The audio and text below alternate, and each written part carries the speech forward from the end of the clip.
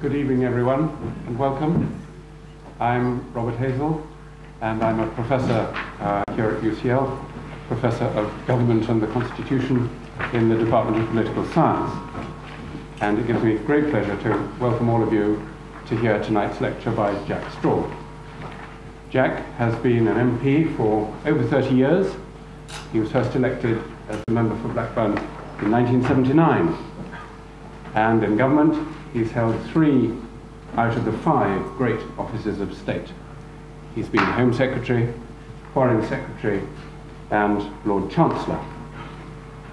So when last year his government left office, we had no hesitation in inviting him to become a visiting professor here at UCL, and he kindly agreed. Tonight is his inaugural lecture as visiting professor in the Department of Political Science. And what is going to happen is that after Jack has given his lecture, he's going to be followed by Sir Stephen Wall, who is chair of the UCL Council, our governing body. Sir Stephen was in the diplomatic service for all his career. He was the UK's permanent representative to the European Union in Brussels, and I think we've gathered from chatting beforehand, when Jack was Foreign Secretary, Stephen, you had come back, and then you were Tony Blair's advisor on foreign policy. On Europe specifically. So Jack will talk for half an hour or so, and then Stephen will give a brief 10-minute reply, and then we'll open it up for questions and discussion. Jack, you're enormously welcome.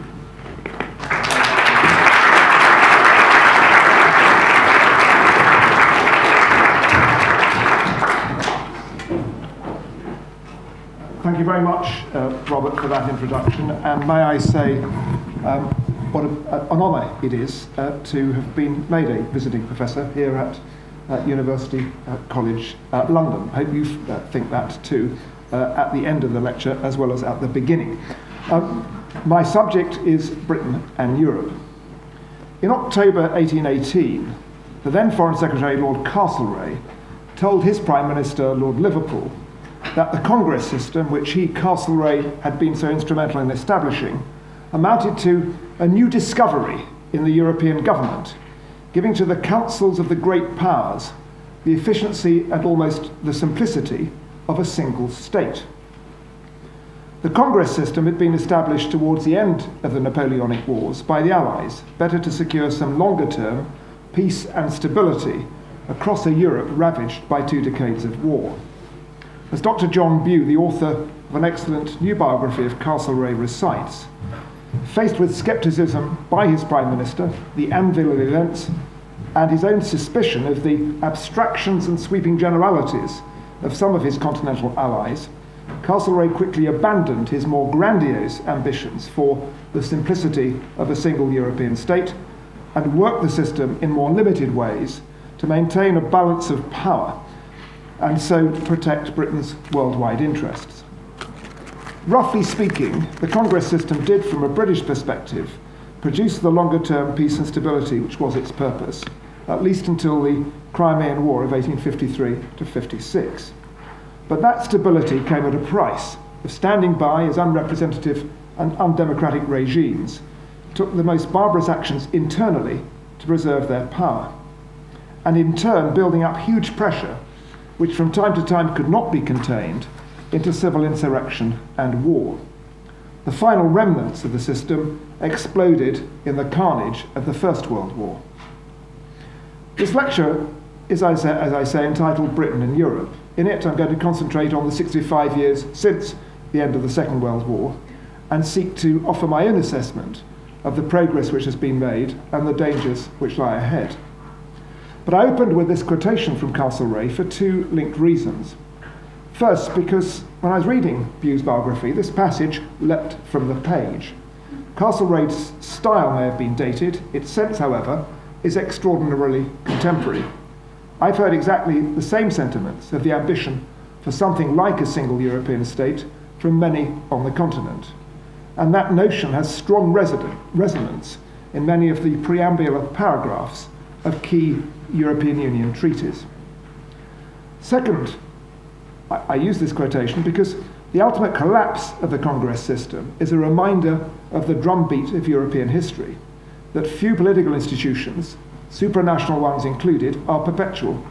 The more entrenched they become, the greater the stake which political elites have in them, but without periodic mechanisms to refresh the popular legitimacy of those elites and their institutions, they can fail. Let me turn first to the Council of Europe before I then go on to look at the European Union. We were instrumental in establishing the Council. Churchill spoke about the idea in 1943. There was all-party agreement about it here in the UK. It was agreed by 10 West European states by the Treaty of London in May 1949. Its most decisive achievement was that of the European Convention of Human Rights, signed in 1950. Its drafting was led by the conservative jurist, British conservative jurist, David Maxwell Fyfe, who later served Churchill first as Home Secretary and then as Lord Chancellor. The establishment of the European Court of Human Rights followed almost 10 years later, and today all 47 member states of the Council accept its jurisdiction.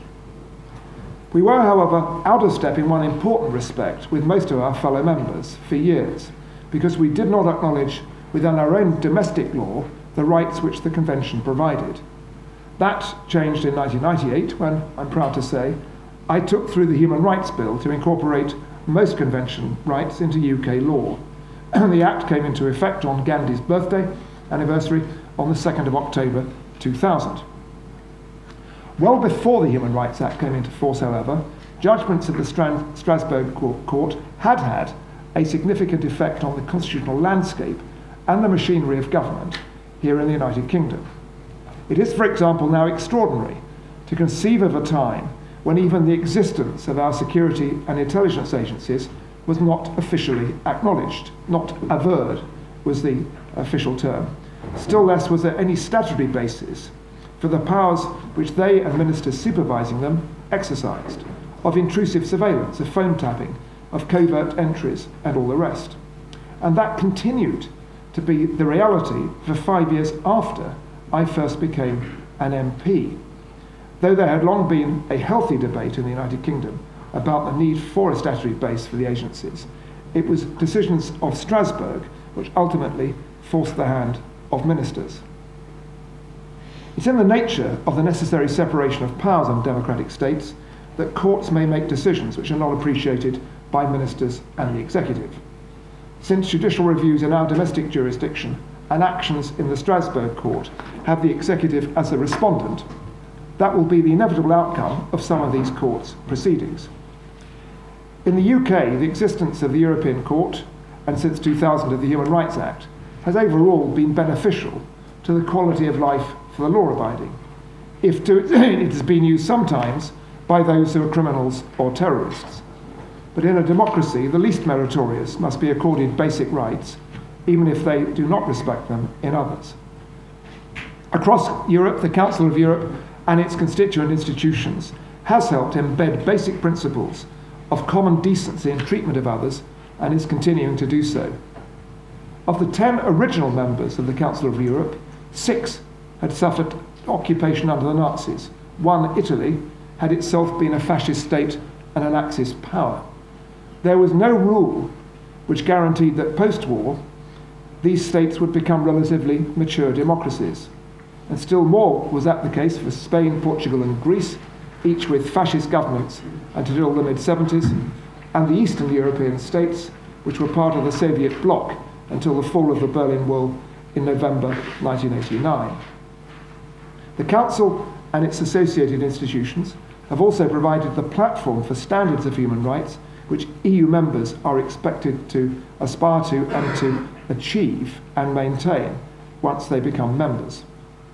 Today, patient work by the Human Rights Commissioner and the Monitoring Department of the Council is slowly securing improvements to the rule of law in countries like Russia, very much faster in Turkey, and even with recalcitrants like the Ukraine, it is at least giving authoritative publicity to the egregious defects in their judicial systems.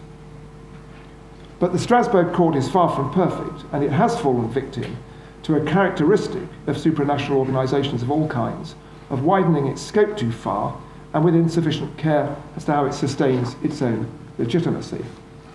The case of Hurst in the UK, 2005, illustrates my point well.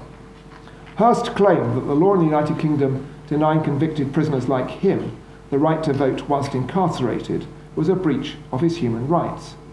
The British courts said it wasn't. By a majority, but with a group of mainly senior judges against, the European Court in Strasbourg agreed with Mr. Hurst.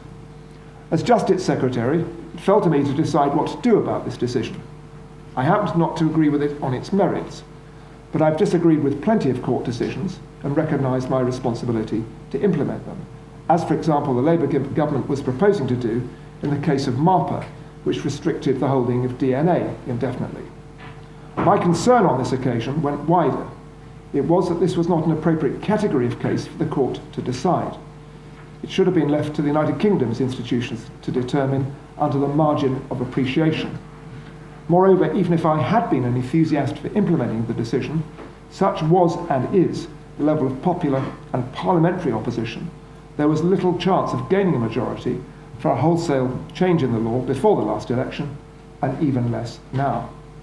I formed an alliance with a senior Conservative MP, David Davis, whose human rights credentials, as colleagues here will recall, are impeccable.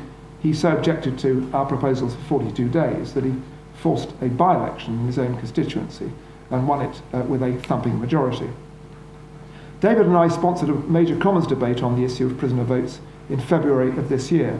The voting was 10-1 in favour of our motion of opposition to this proposal. David's and my central point was that if the Strasbourg court moved away too far from the purposes for which it was established and used the concept of the living law to widen its jurisdictions in ways never anticipated by those who drafted and agreed its founding treaties, it set itself up as a supreme court for member states, but without proper legitimacy, and crucially, without that democratic override, which is a feature of every judicial system in every democracy in the world, however strong may be the powers of their supreme courts. This widening jurisdiction in Strasbourg has produced another practical set of problems, namely the overloading of the caseload of the court. The backlog of pending cases now stands at 140,000. Many of the cases it receives are from Italy, and they are about, in the majority, the extraordinary delays in the Italian judicial system. Petitioners to the European Court then get faced with delays almost as long or longer as those they've faced in Strasbourg. Some reforms to the court are in hand, but the court, in my view, needs to go further. It needs to redefine the concept of the living law on a narrower basis. It should accord a greater latitude through the margin of appreciation to member states, not least to recognise the absence of any democratic override for their decisions. It must filter cases better, and certainly in respect of Article 8 cases about the right to family life. In unfounded asylum cases where these asylum seekers are trying to block their otherwise safe return to their countries on grounds that this would interfere with their right to a family life, the court should not permit the use of Rule 39 to stop their imminent deportation. I don't want a train wreck from the en passe over Hurst. I want Strasbourg to succeed. To continue to prosper, it needs to return more closely to its core purposes, do less and do it better. Let me now turn to the European Union. Whilst we were instrumental in the founding of the Council of Europe, we came in late through a side door of the European Union, to a structure moulded not in our image, but in the image of continental institutions with a different provenance. Whether we could or should have embraced the Messina Conference in 1955 and the original Treaty of Rome 2 years later is a moot point over which historians will argue for many decades. Given the freshness of our experience of the war, the very limited progress at the time on decolonisation, the profound connection still felt for those in the British Commonwealth and Empire whose peoples had fought at such a cost for us, our strong trade links with them, and the concern to sustain sterling as a reserve currency, The odds were going to be stacked against any British leader and government embarking on that course. Nor was it obvious that the unstable French Fourth Republic was so close to collapse, and that General de Gaulle would take power, as he did, just a year after the Treaty of Rome was signed. De Gaulle's inherent suspicion of the Anglo-Saxons paid both to Macmillan and later Wilson's applications to join in the 1960s.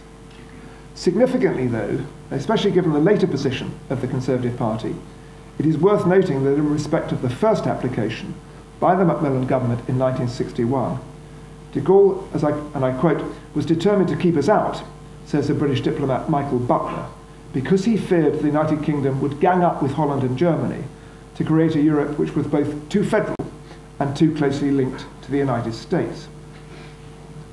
Whichever side of the argument one was on at the time, Ted Heath's successful negotiation 10 years later for membership of the then European Economic Community was heroic. As it happens, I was on the other side. I worked in the No campaign, and I've kept all these leaflets that were dished out in that campaign. There was one for the No, and the spirit of total equality of campaigns, there were two for the Yes campaign.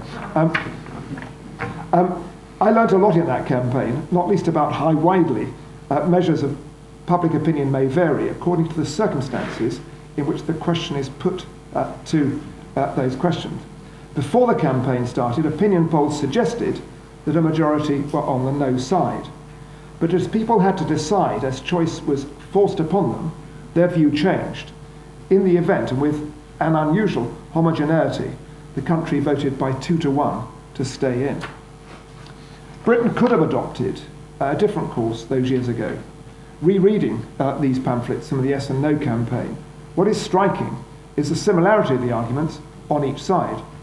Each promises prosperity in return for variously a No or a Yes campaign. Each asserts that disaster will follow if the opposite course is decided upon. In the event, we stayed in. 36 years on, the world has changed, and so has the European Union, now with 27 members rather than 9. It's much more pervasive an institution than even its founders could have envisaged, but one now facing a near existential crisis beyond their worst fears.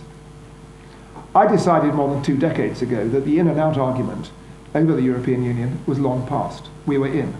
Our institutions, our markets, our businesses, our peoples had meanwhile not just adapted to the new reality of the EU, but in many ways embraced it.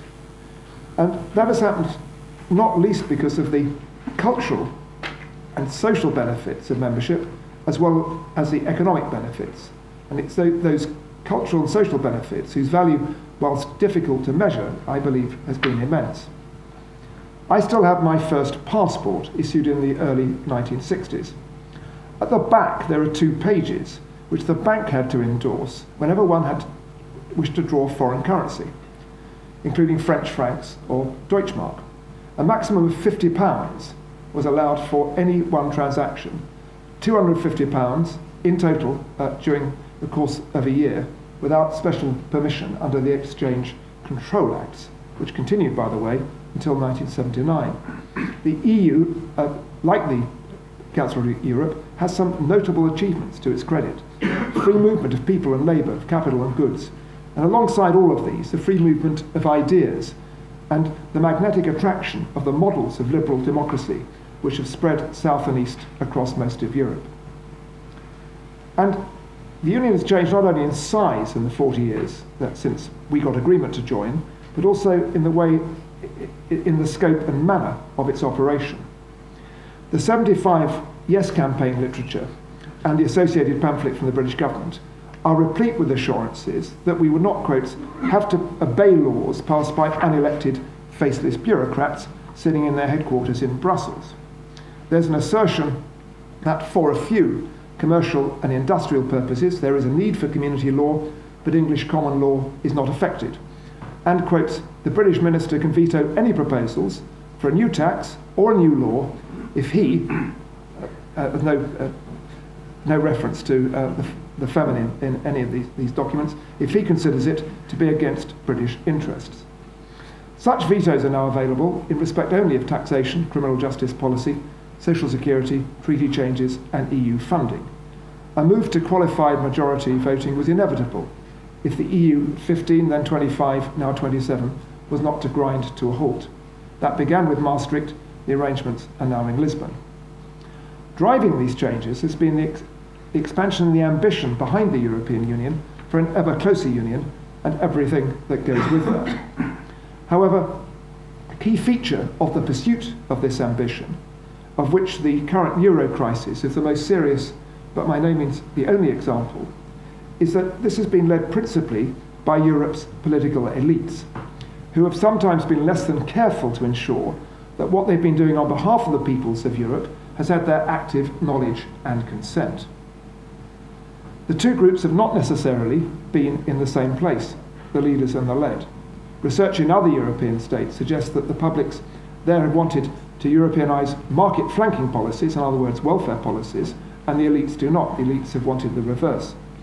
Two sets of opinion data for the United Kingdom over the last 12 months suggest by surprising margins that the public here do want the United Kingdom to work closely with the rest of the EU on counter-terrorism, policing, migration, international trade, defence, foreign policy, and relation with the BRICS.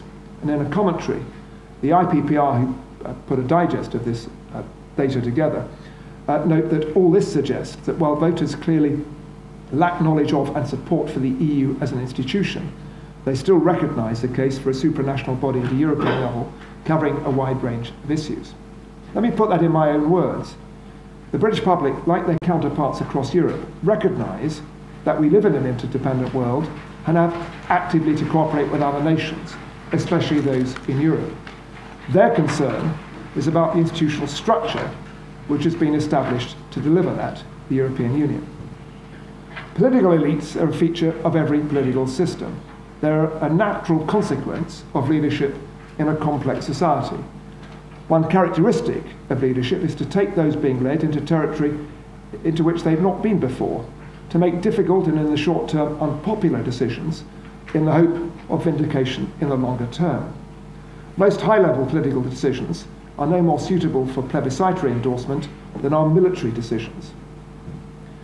There can be something of an unspoken, unwritten compact between leaders and the led in return for a greater good, that some aspects of national life and public policy should be beyond the reach or pressure of voters, to pick up a rather stark phrase of David Miliband's in a lecture which he gave in May. David was talking of European integration and transatlanticism, which he said had in Germany over time become non-negotiable articles of faith. In different areas, I've seen this compact operate in the United Kingdom. Take capital punishment or abortion, two issues which in some systems, for example the United States, can and have been the focus of furious partisan dispute. Here, an understanding amongst the elites to treat them as matters of conscience has effectively removed them first from inter-party argument and then from active political discourse altogether. Elites can operate successfully in this way provided their decision-making has legitimacy. In national jurisdictions, elections to national parliaments secure that legitimacy. In Germany, for example, it remains open to parties to bring back issues of European integration and Atlanticism within their reach, just as here in the United Kingdom, abortion or capital punishment could again become live issues at the polls. In the European Union, by contrast, legitimacy is much more problematic. The need to fill the perceived democratic deficit is one of the major arguments in favour of a direct franchise for the European Parliament, and more recently, an extension of its powers of co-decision. The dismal truth, however, is that the longer the European Parliament has been established, the less has been voters' regard for it. Turnout in the EP elections across Europe has slumped from 62% in '79 to 43% in 2009, with key states in Germany and France showing declines greater than the average, where once the United Kingdom's turnout, 32% in 1979, which had risen dramatically by 2009 to 34%, made us the outlier. now we are not far off the average. As turnouts have fallen, so it's become easier for parties which do not enjoy success in national elections to become represented there, making discourse in the European Parliament more extreme, less representative and less productive. There's much academic literature on the subject of legitimacy in the EU. Some scholars have argued that there's a relatively new European polity which shows similar or even identical levels of democracy to those of established liberal democratic states. Some have argued that such legitimisation is not necessary at an EU level. Others argue that whilst the EU may not suffer from all the democratic insufficiencies for which it has been accused, it does bear one central democratic shortcoming: the absence of public contestation for political leadership and over public policy. All this research was conducted before we reached the current acute stage of the euro crisis. I can't be certain, but I suspect that any new data would tend to confirm the third view I just mentioned of a significant democratic deficit because of the absence of public contestation for leadership or policy. Indeed, a characteristic of the collective leadership at an EU level in the last 2 decades has been a great reluctance to submit even major treaty changes to a popular vote for fear that the electorate will give the wrong answer, or to use the Leninist expression for avoiding the populace, display a false consciousness. There were always good reasons for not submitting proposals to a plebiscite. I've deployed some of them myself, but there may be adverse consequences, and in the case of the euro, serious ones. I thought that I need to spend some time in this lecture with a detailed exegesis as to why I believe that the euro was fundamentally flawed in its execution. That was before Jacques Delors' interview with the Daily Telegraph, published last Saturday. In that, he lamented that the EU Council of Ministers should have made it its business to police the Eurozone economies and make sure that the member states really were following the criteria of economic convergence. This did not happen, said Delors. There was a reluctance to address any of the problems. The finance ministers did not want to see anything disagreeable with which they'd be forced to deal. Well, then the global credit crisis struck and all the defects were exposed. As Delors' comments indicate, it's not been any alleged faceless bureaucrats in Brussels who are to blame for this failure. Were it, the remedy would be very easy: unmask them, hold them to account. The failure is altogether more subtle and more pervasive. It flows from the method of doing business which the European political elite has developed, of believing that there will always be a form of words to paper over divisions, and, to echo Delors' phrase, not to do anything disagreeable. The fatal flaw in the design of the euro, which is that any single currency needs some sort of fiscal institutions of a single state behind it, was highlighted well before the euro was agreed, as Delors concedes. And subsequently, not to have addressed the current account balances building up inside the eurozone before the crisis unfolded was irresponsible. And those of you who have the text will see this extraordinary table showing Germany's rising current account surplus, mirrored almost exactly by the collective deficit of Portugal, Italy, Ireland, Greece and Spain going the other way. How anyone, in addition, could have considered the bond spread before the euro began and thought that a convergence of yields was going to continue forever in the ramshackle system which was established is also beyond me. And I give an illustration of how this, for the first years of its life, patently obvious divergences in yields for all sorts of good reasons were squashed together, but they were bound to explode, as they have done. The clearest, most prescient warnings of a catastrophe round the corner were advanced well before the 2008 crash. For example, Paul de Grue, in his book Economics and Monetary Union, showed, using 1999 to 2005 data, how the single nominal interest rate across the Eurozone was masking great differences in the real interest rate in different member states, which in turn was fueling the extraordinary real estate bubble which occurred in countries like Spain and Ireland. And the author said of this in 2007, the danger is that when the crash comes, the economy will go through a wrenching deflationary adjustment. but elites either would not or could not heed the warnings. Would plebiscites on the euro have avoided the system's design faults? They may have. What elections and referenda do is to subject leaders and policies to the most intensive stress testing. If the euro had passed, it would have been altogether better designed. If there had been no votes and the system had not gone ahead, then the disaster through which Europe is now living would have been avoided. So what approach should the United Kingdom now adopt? First, whatever mistakes have been made in the past, it's in our interests that the euro system should be repaired with as little damage as possible. Schadenfreude is not a policy. Secondly, we are not members of the eurozone, nor will we be, but we have a huge interest, direct and indirect, in how the eurozone seeks to resolve this crisis. We should not hector our European partners. Such an approach was never persuasive, but we should set out our analysis of what has gone wrong and right for the EU, the likely consequences of a closer fiscal union, and our own vision of the European cooperation we need for the future.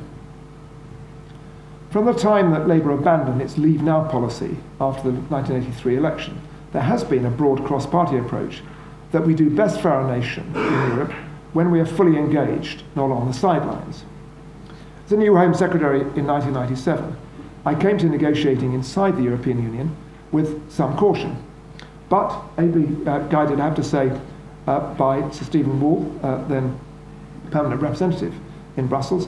I quickly spotted that partly because of the strength of political elites on the continent and the more personal nature of the alliances you could develop with them than we're used to here in the United Kingdom with our very strong institutions, it was possible to make a good deal of progress on things which mattered to us. I can think of many examples. I'll give just one. I doubt whether I could have successfully guided the Foreign Ministers' Council to agree at 27 formally to starting accession negotiations with Turkey, unless Tony Blair, I and all my colleagues had been truly inserted into the system.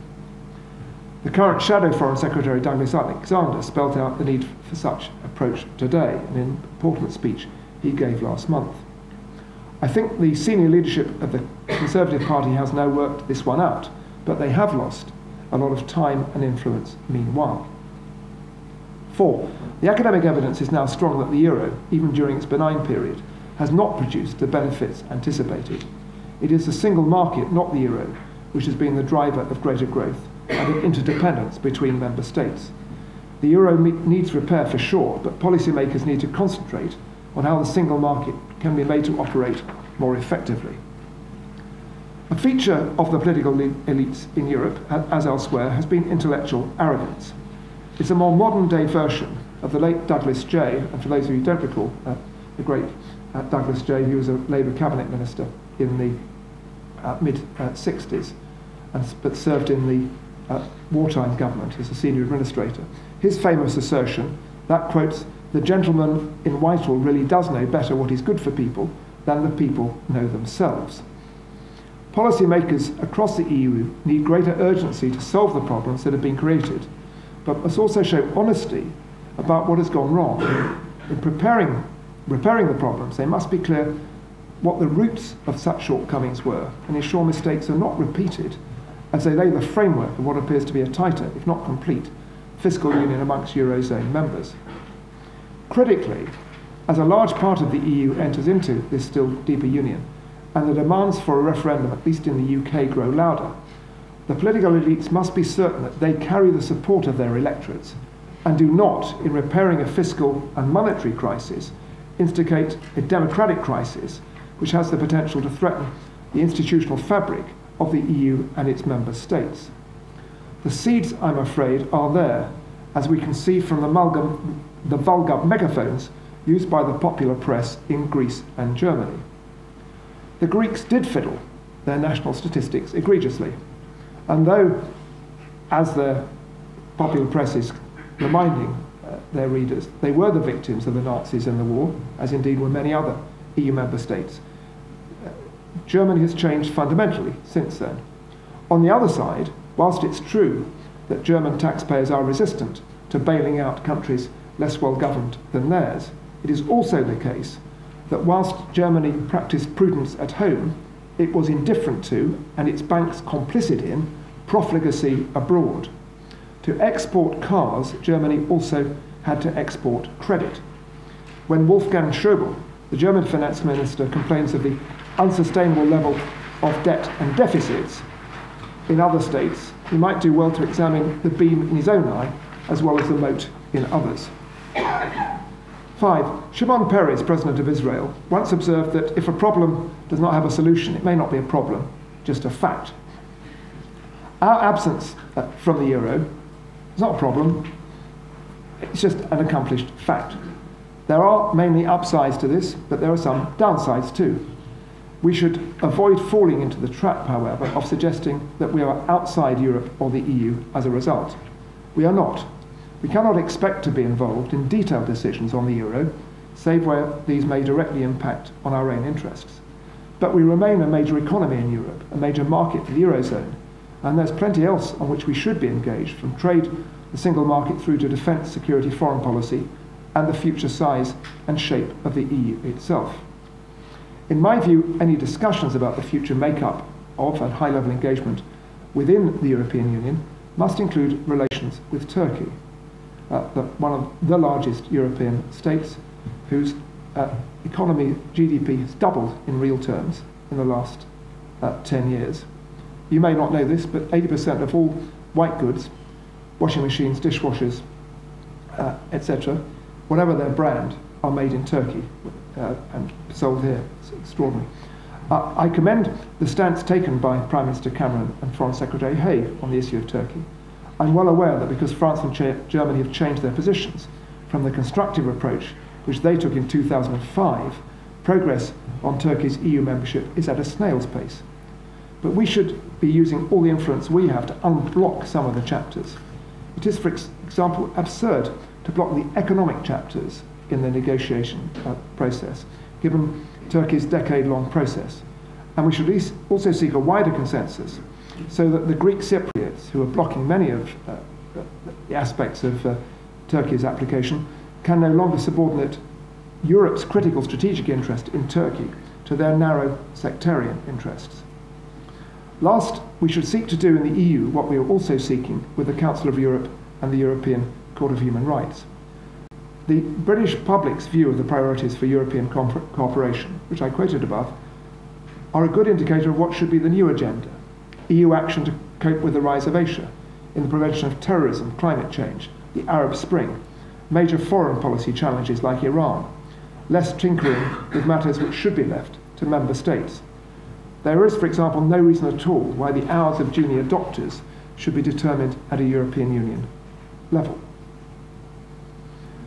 The very term democracy was itself one of abuse in Castlereagh's era for the political elite of the time. Indeed, he would have regarded a democratic deficit as an advantageous feature of the Congress system which he helped to establish. He saw democracy as a severe threat to the established order and the balance of power to which he was so anxious to preserve.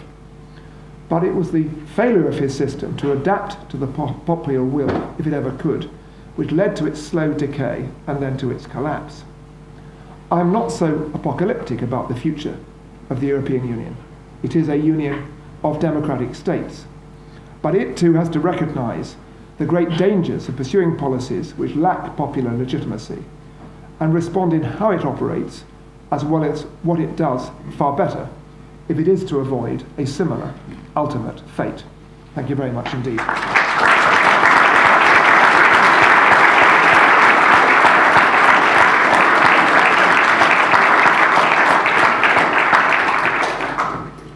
Thank you very much, Jack. And Sir Stephen Ward is now going to give a response.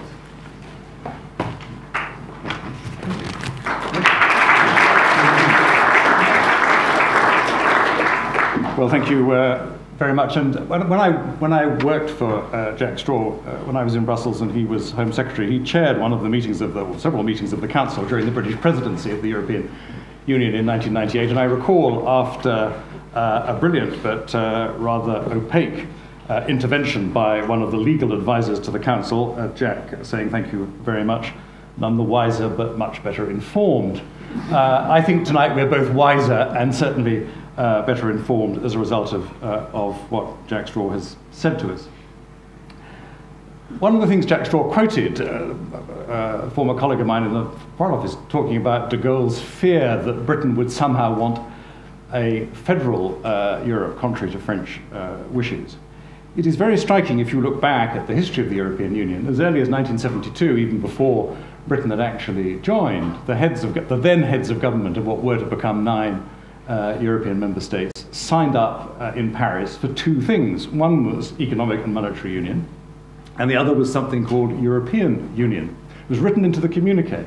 And just before the communiqué was signed off at midnight in Paris, the then Danish Prime Minister said, what do we mean when we talk about European Union? Are we talking about a federation or a confederation? And the Foreign Office record says, fortunately, President Pompidou, who was in the chair, didn't reply and quickly brought the meeting to a close. Michel Joubert, Pompidou's foreign minister, subsequently told Jim Callaghan after Labour had won the election in 1974 that it was an aspiration. Even economic and monetary union was more an aspiration than a commitment, although if you look back to the documents of the day, of the early 1970s, most of the serious analysis says that the essential ingredients of a successful economic and monetary union are a single currency, obviously, and that in turn entails a single interest rate and a single exchange rate, and a single economic policy, a single fiscal policy, a single treasury. Now, some of those things, or 2 of those things, are there in the economic and monetary union that we have, but we're only now, all these years later, 35 odd years later, actually talking about whether to have a single fiscal policy within the single currency zone. So what happened? Why did the gap widen, as it were, between aspiration and reality? And I think Jack Straw analysed very interestingly some of those factors. I think one of the reasons for the success of the project, and for some of now the problems that we see in it, was because although it was a project devised by elites and run by elites, and indeed, in a sense, the original dramatic idea that you pool sovereignty on resources, coal and steel in the first instance, was so dramatic that it could only be done by strong leaders with a determination to do something. But I think throughout the European community, European Union, in almost every member state except Britain, for much of the ensuing period, up until perhaps the last decade or 15 years, what the elites did had popular support. Opinion polls showed that in the member states, other than Britain, where always, for reasons which Jack talked about, including our preoccupation, not surprisingly, with issues like parliamentary sovereignty, that there was popular support. But what happened between 1985, when Helmut Kohl, the Chancellor of Germany, told Margaret Thatcher that he was opposed to a single currency, and 6 years later, when he was one of its primary advocates? And I think the answer to that is what happened was German reunification.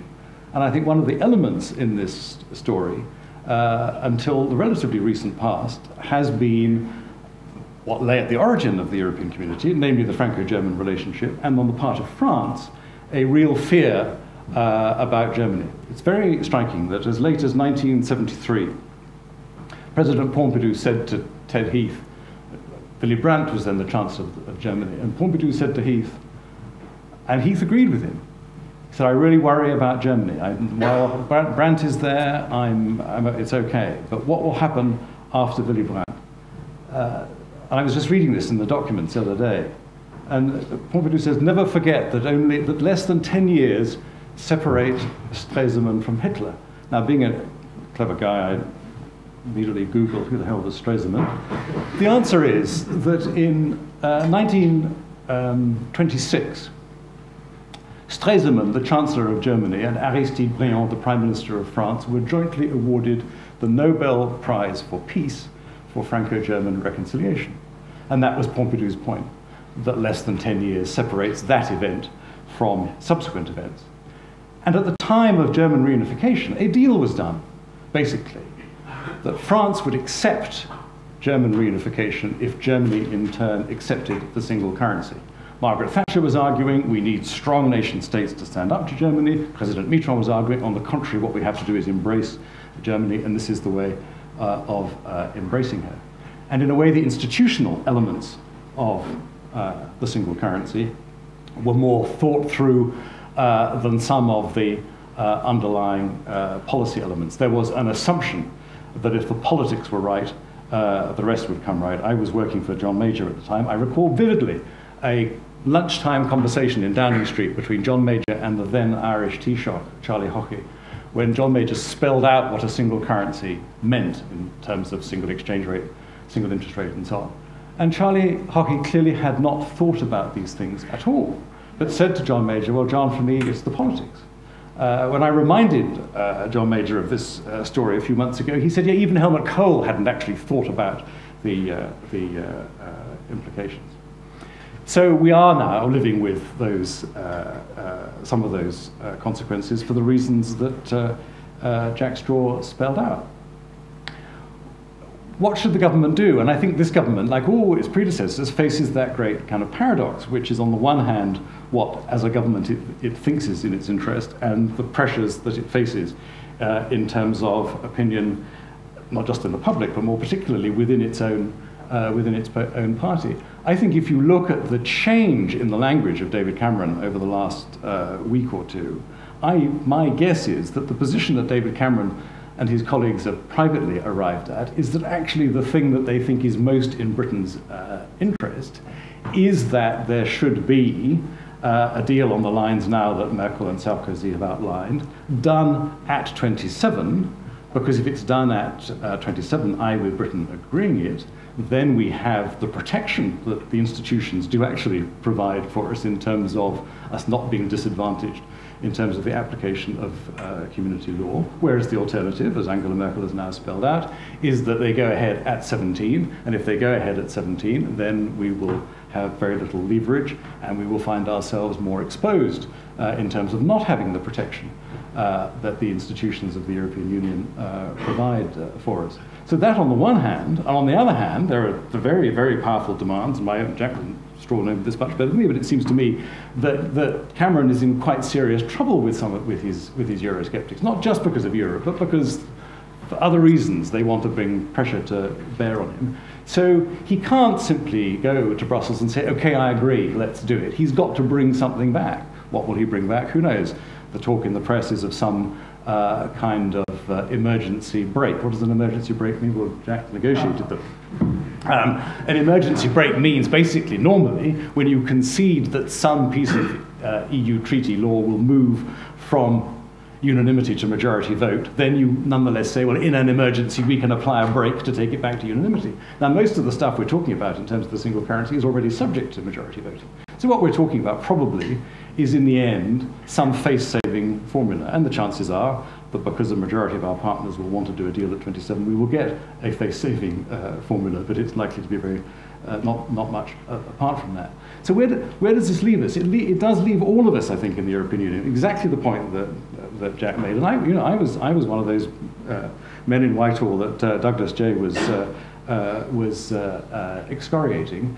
And we all acted for the best of motives. Most of the people of Jack's generation, it's not Jack himself because he was a vote no man in '75, but the majority of us passionately believed that this was a project essential to our success, our survival, and to peace in Europe. I actually still believe those things. But the fact is that Jack is absolutely right in my view. You cannot persist in that, especially now that it's not as successful economically as it once was, without democratic consent. And the paradox is, this is my final thought, how do you achieve that democratic consent? Because Jack's comments about the European Parliament are absolutely right. People don't believe in the European Parliament because what is its relevance? The relevance of the European Parliament would come if, as Jacques Delors proposed, and the clip of Margaret Thatcher saying no, no, no was on the telly the other night, as Jacques Delors proposed back in 1990, that you have the European Commission as a kind of executive answerable to an elected European Parliament with the heads of government of the nation states as a kind of Senate. Well, when Jacques Delors made that speech, every member of the European community except Britain would have paid lip service to that idea, although in reality probably very few would have been prepared to accept it. Now, the chances in any of the 27 of that kind of structure being accepted seems to me to be remote. So we are left with this rather strange hybrid organization that we've created, and yet we're left, as Jack's concluding thought was, with the reality is that what other organization is there which A, prevents quarrels between what remain quite quarrelsome individual countries from getting out of hand, and secondly enables us to use our collective influence as democracies with shared values to bring our benign influence to bear in the world. So we, like Jack, I conclude that we have to find a way of making it work, but that has to include some better form of achieving democratic consent. If that turns out to be, in this country, a referendum on our future in or out of the European Union, then in my view, so be it.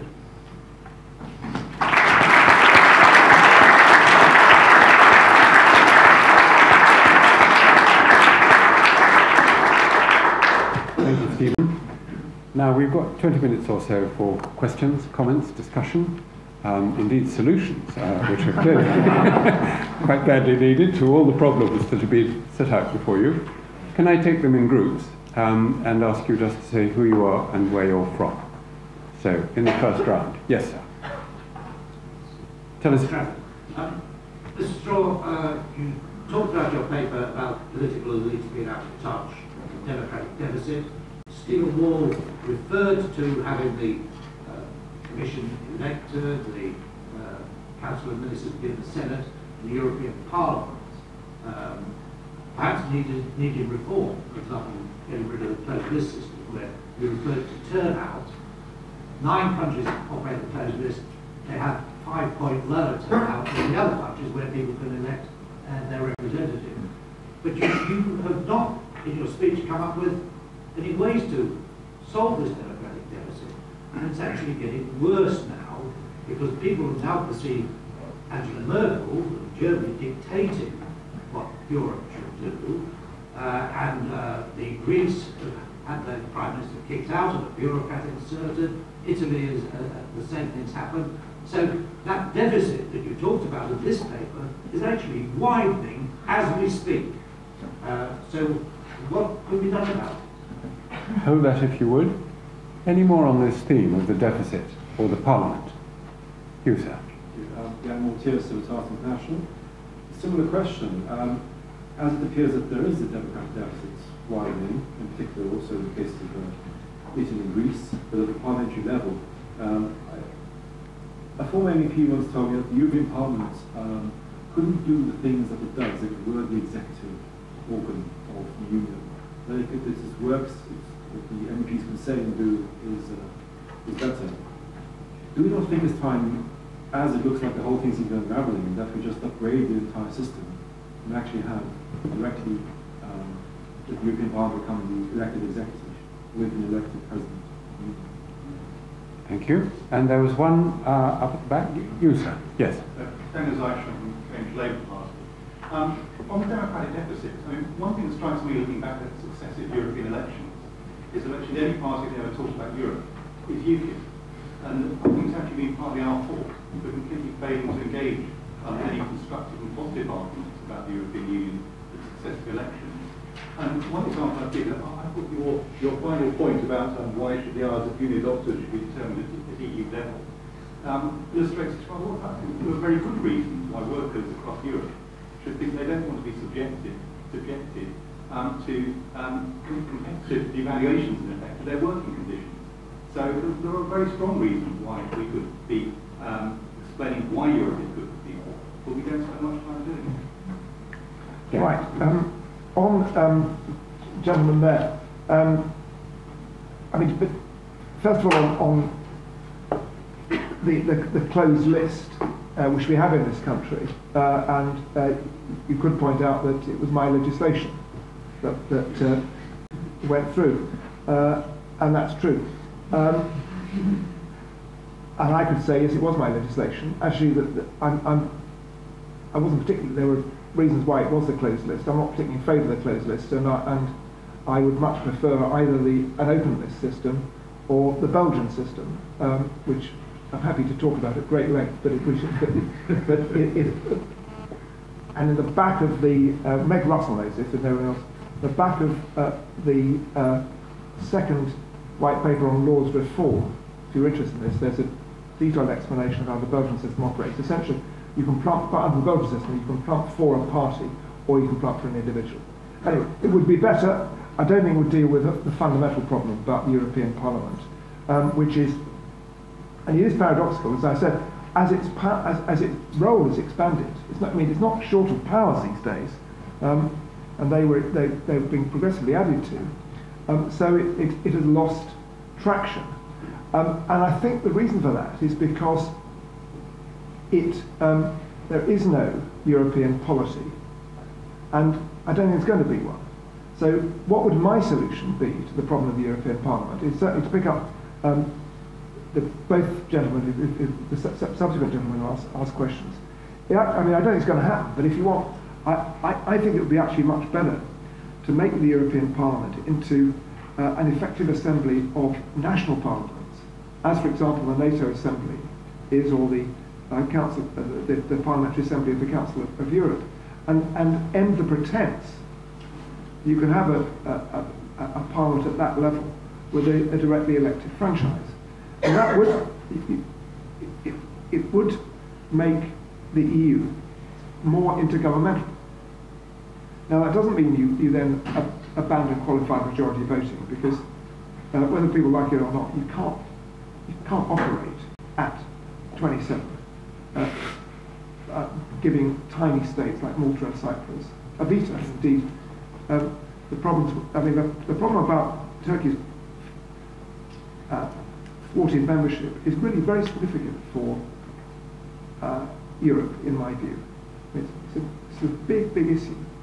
It's blocked because there isn't QMV over accession negotiations. So one state, which represents only 2/3 of one island, which should never have been allowed into the EU in that state, in that condition, is vetoing everything else. So you can't go down that route. But anyway, what I would do is that's my solution, it won't happen, is to make the European Parliament intergovernmental. And then what you have is not a pretense. The European Parliament doesn't work, it doesn't attract the best people. When they get there, they're not quite sure what they're doing. They're also very, something ought to be a subject of PhD thesis, I just offer this as a thought. They are very vulnerable to pressure groups and lobby groups. I mean, we all are, but much more so special interest groups, stunningly, because they are detached and not subject to public. If you ask me to name 10 Labour members of the European Parliament, or 5, and I would be hard pressed to do it, I bet. And perhaps if we should try that, and only let people out if they can do that. But I mean, I can't do it, and that whereas any of us could name 50 MPs off the top of our head. Right. I hope that provides and I mean, Daniel, you made an interesting point about UKIP, any other party ever talked about Europe. Yes, I mean, the problem too about these European elections is that they simply become rather desultory referendum at the wrong time. It's always in June, sometimes midterm, or sometimes wrapped in with general elections about the state of the British political parties, which again emphasises the point that there is no European polity. Right. Next round. Yes, you, sir.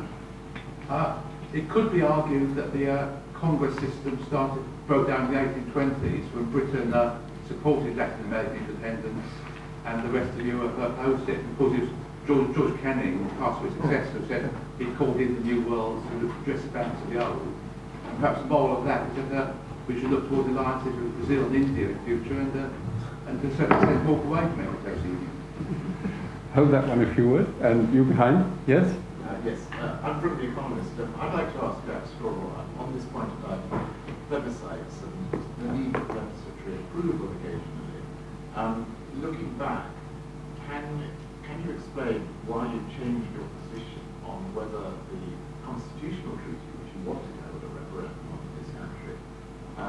between that and the Lisbon Treaty, which was approved by the government of which you're a member without a referendum, how you can justify that change? And Mr. Pete, don't be shy, remind us of your name. Thank you. Yes. That was a tough act to follow. You mentioned earlier in your speech about there were successes in terms of social and cultural integration, and that there was a deficit now in not having enough policy debates. Why isn't there perhaps, with this cultural integration, why isn't there more a European media perhaps? Why isn't there this policy debate taking place? Right. Interesting point about did Canning sow the seeds of the destruction of the Congress system. I mean,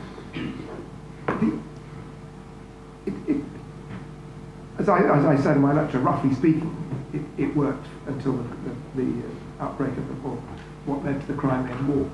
I mean, yes, of course, there were strains which immediately appeared.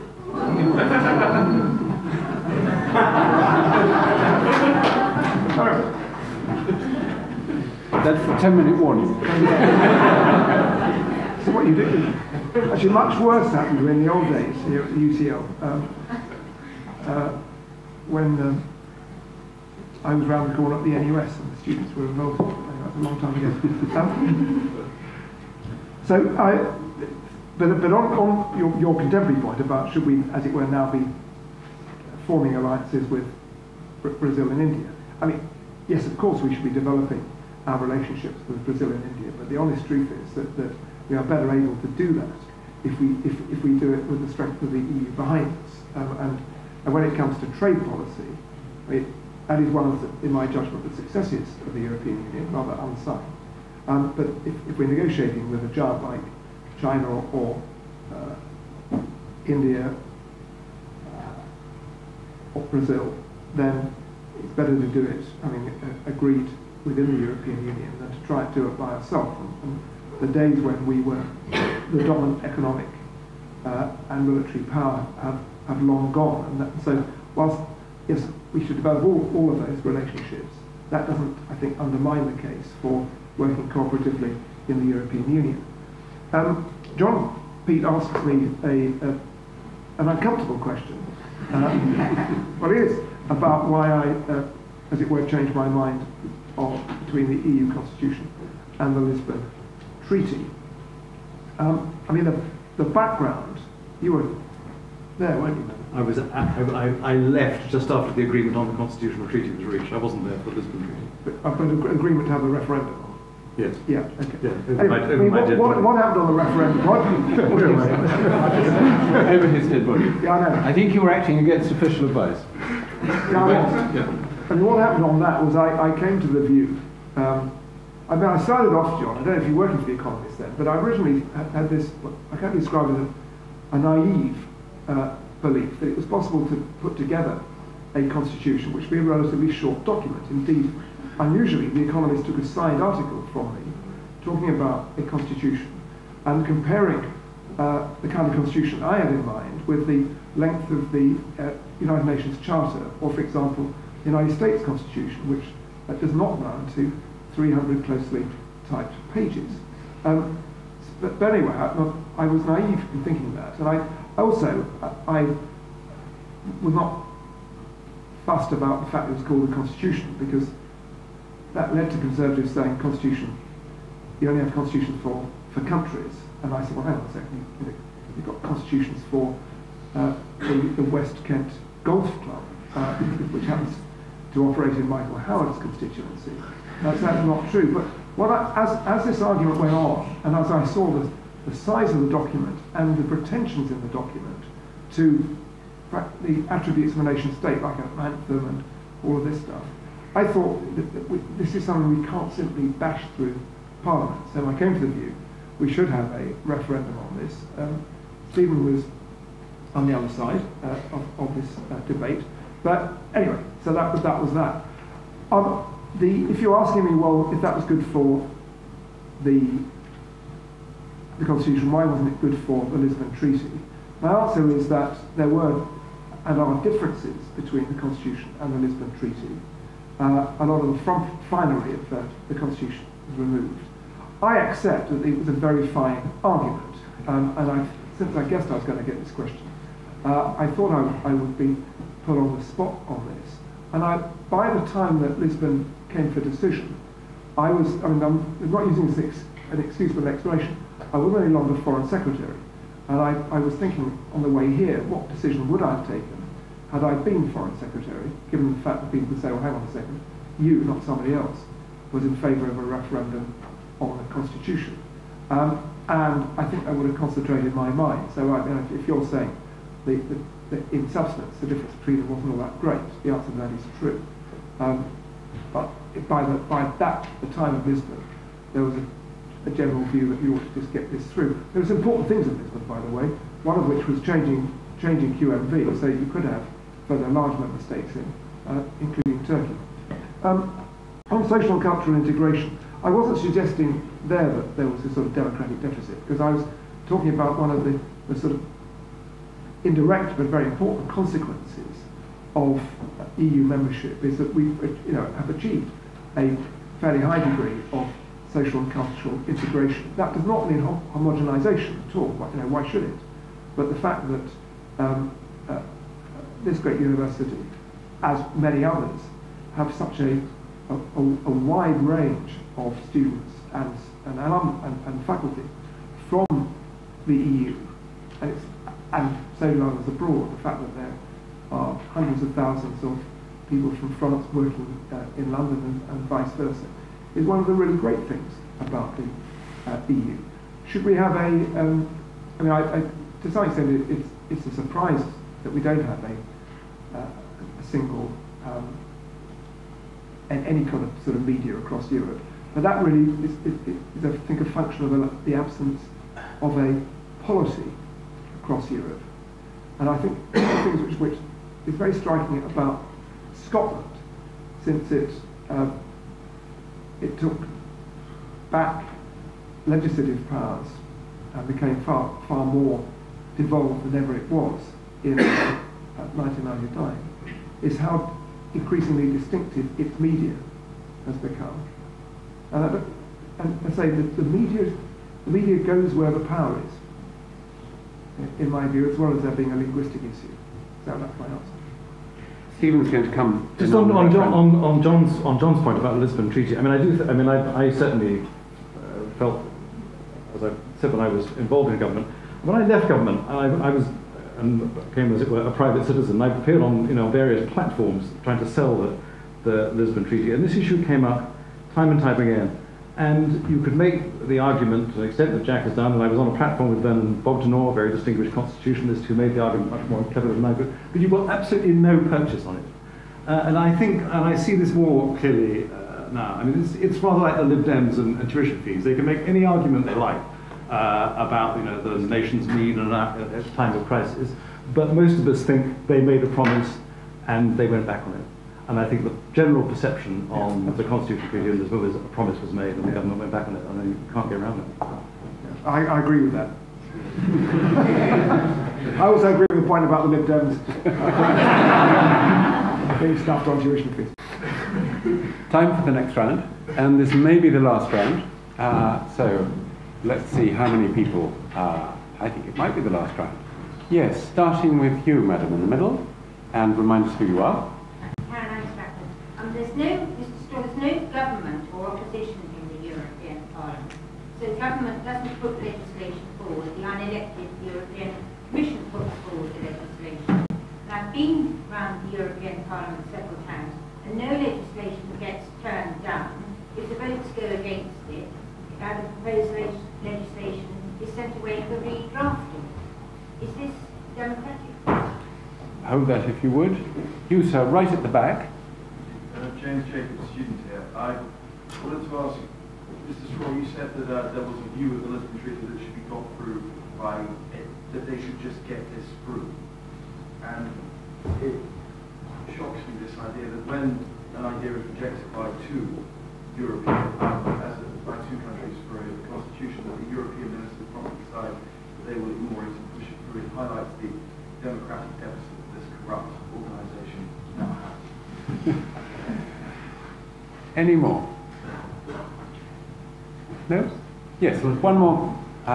You, in the green scarf. Formerly of UCL, Whitehall, and the European Commission, and everything else. Speak up if you would. You spoke about concerns that the electorate might produce a wrong answer for any given referendum on any EU matter, which to my mind immediately raises the further question, why might they give the wrong answer? And this is the answer to that Britain's relationship with the EU has been characterised virtually from the end of the Second War as a lack of political leadership. I contrast it, for example, with the creation of Great Britain, which from the very beginning was an elite project, but one into which the political leadership bought hook, line and sinker. The last British Prime Minister to speak in any positive way about the European Union, as it now is, was Edward Heath. And I'm old enough to remember a very brief period in 1975 during the referendum where Heath and a number of other senior politicians spoke very eloquently and positively about Europe, and that, I have no doubt, was one of the reasons why there was a resounding vote in favour of staying in it. But that soon evaporated, and ever since then we've had successive prime ministers coming back from negotiations talking about red lines, victory for Britain and all the rest of it. Isn't that why the British public is not as positive about Europe as other member states? Thank you. And was there one more? Yes. I'd like to press both of these a little bit more about the euro. We're skirting around somewhat. It's not at all clear that there will be a successful outcome to the President's own initiatives.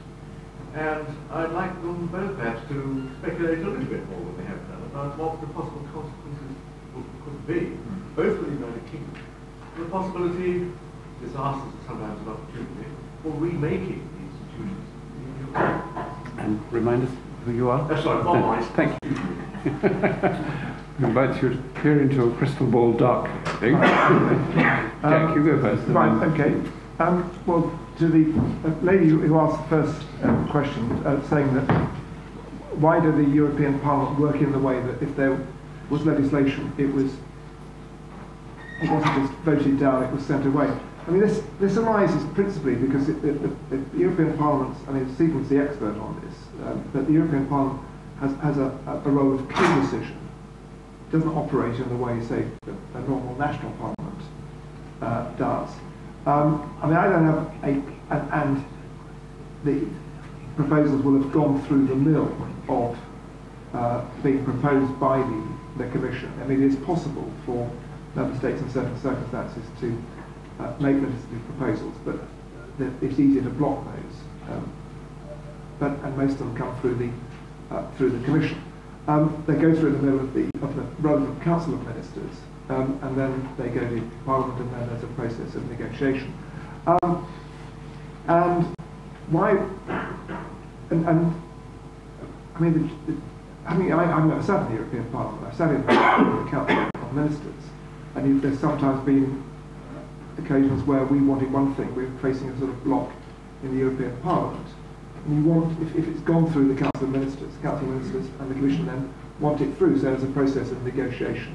We like to try and beat the European Parliament down, with a sort of unwritten, unspoken sense that there is greater legitimacy in the hands of the ministers in Brussels than there is in the hands of the European Parliament.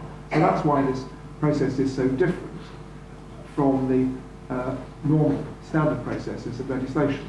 I mean, it's one more reason why I think the institution is unsatisfactory, and why we frankly would be better off go to an assembly of national parliaments. We'd just be cleaner.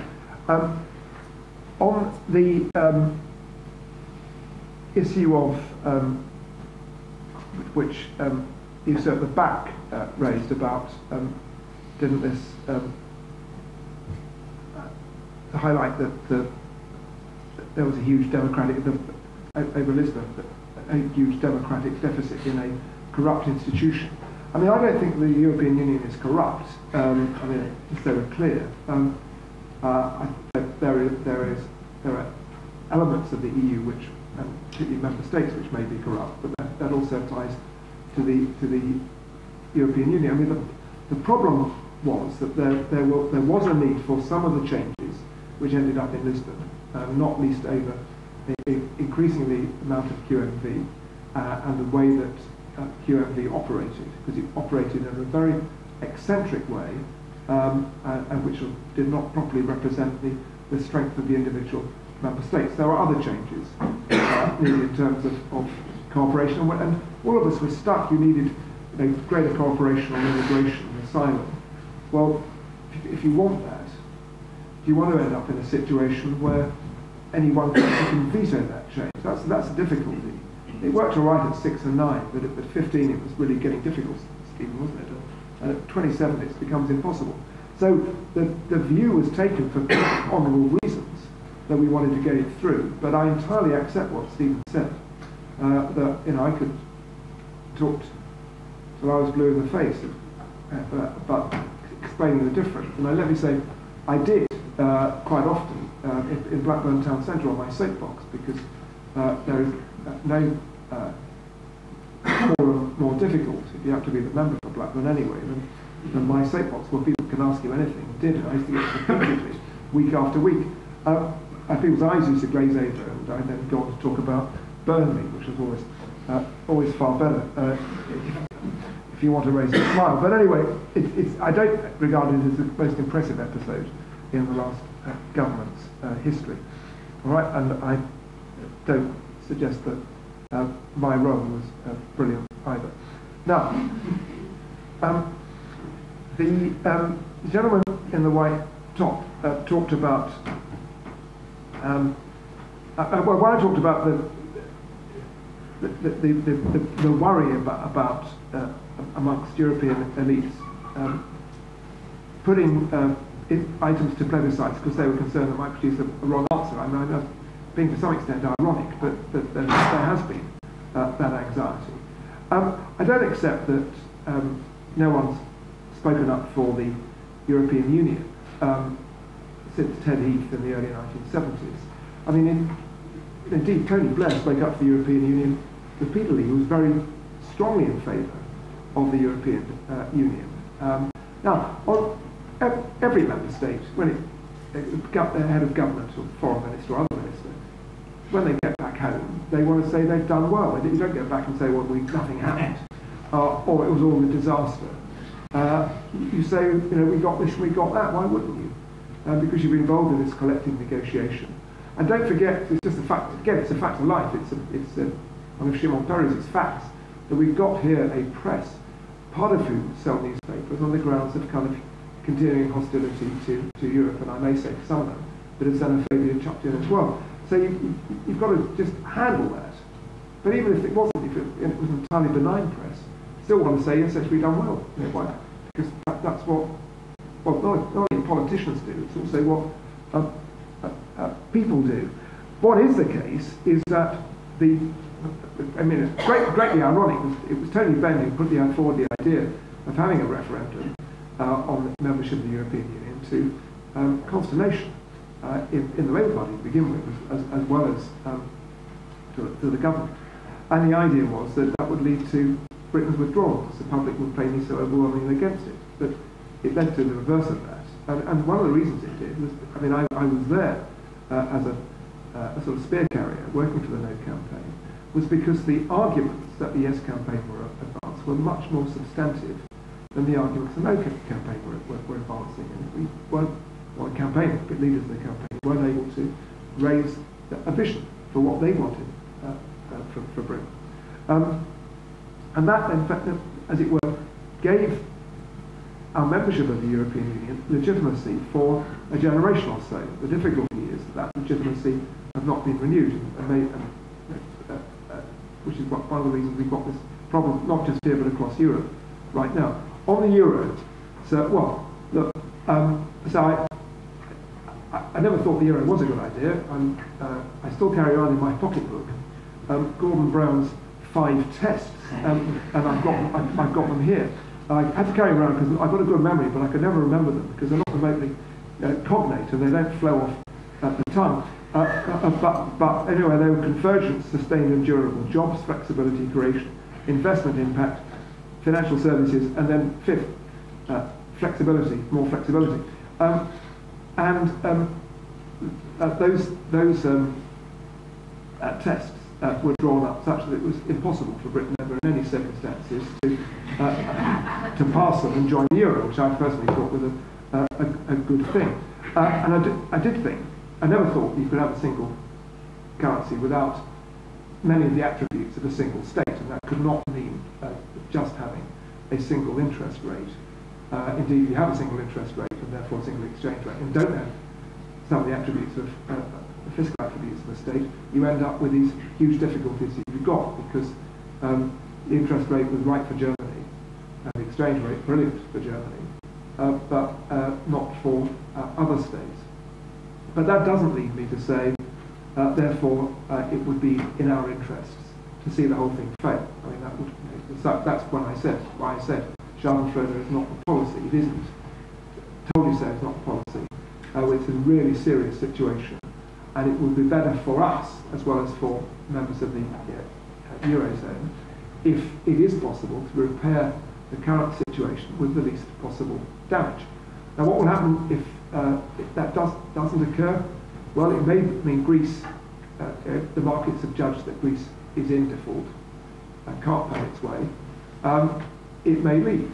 That's a fairly big problem, except for the banks who are indebted to hold Greek bonds and Greek private debt. I don't think that alone would be a catastrophe, because Greece's economy, it's only 2% of the total, becomes much more serious as you move west. So my guess is, I mean, my instinct is that this is so serious that a deal will be put together, and because I think that the consequences of a thing falling apart would be terrible. Say, if Greece were to leave, well, they'd go through some of the problems that Latin American countries went through when they came off the dollar years ago, and they would then bounce back. Greece might bounce back, but it would deal with the need for wage cuts and cuts in living standards by the hidden hand of the exchange rate, rather than the explicit decision of politicians. And in many cases, that's better. That's not available. So I just think we have to do our best to ensure there is a repair job done. It will be serious if there isn't one. Stephen, how optimistic are you that the well, I'm not. I wish I was more optimistic. I mean, I think prediction is a mug's game. The research I'm doing in Britain and Europe in the 1970s, one of the very striking things is that at no point anywhere in the early 1970s, in all the futurology that's done, does the idea that Europe will not be dominated by the end of the 20th century by two superpowers, including the Soviet Union. Nobody thinks other than that the Soviet Union will be one of the dominant superpowers. So, it's very easy to not to be able to see very clearly. I think, though, that what has happened so far is too little too late. And you could certainly see, I think clearly now looking back, that if more happened indeed at the time, that much more money in more dramatic way needed to be thrown at this issue than was in fact the case. And I still think that too little is being done, potentially too late. The steps that they are now proposing to take, which given that they do involve treaty change, whether it's at 17 or at 27, will take a long time, are significant but relatively modest. One of the elements of that is effectively the reinvention of the Stability and Growth Pact invented by France and Germany and bust by France and Germany within a very short space of time. And I don't myself, I think the analysis that was done way back in the 1970s remains correct, that actually the ingredients of this have to go very far. As Jack says, they have to effectively involve a political union of a kind that has no real support, I think, in any member state. And that does include the thing which, to a limited extent, happens, but not enough, is fiscal transfers from rich to poor.